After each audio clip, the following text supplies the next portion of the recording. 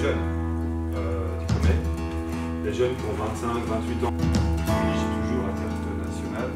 Hello everyone, my name is Baptiste FARCY. I am from Belgium and I'm a lawyer at the Brussels Bar and also teaching assistant at the University of Ghent.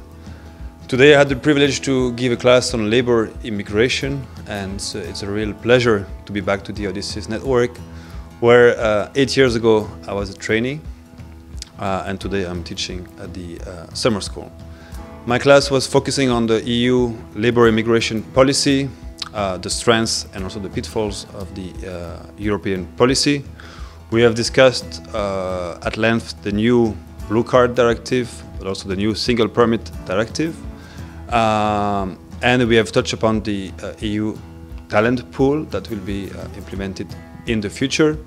And this question is very relevant because it provides a new, a different view on immigration, where the EU is trying to attract talents to the member states, and this is quite a different view that we usually hear in the media.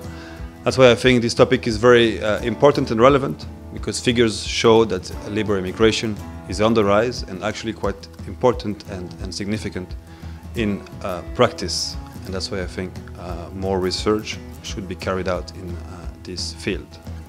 Thank you.